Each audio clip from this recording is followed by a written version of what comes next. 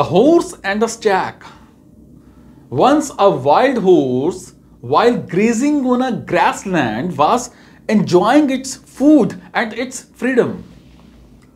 After some time, I saw a stag coming and nibbling on the same grassland.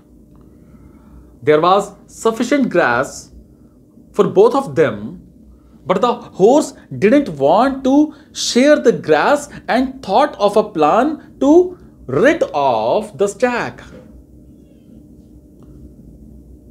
It saw a man passing by, told him its plan, and asked his help to kill the stag.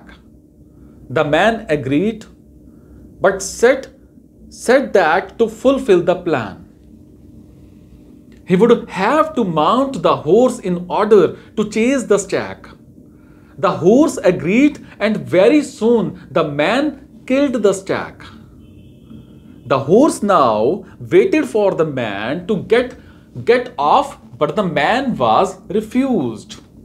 The horse got mad with rage and began to kick and fling. But all it got was a good whipping.